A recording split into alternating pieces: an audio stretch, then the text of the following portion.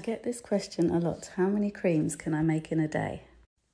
So as you know, I am the only one who makes the creams and I make them all from home. I also have a small family, so where my day can sometimes start at 7 a.m. and not finish until midnight, there'll be lots of interruptions throughout the day. Say I'm making the charcoal and oat cream, for example, which is our most popular cream. That could take me all day to make all sizes, and by the time I'm finished, I'll be asked to make more creams because we'll have run out already. It's never ending with that one.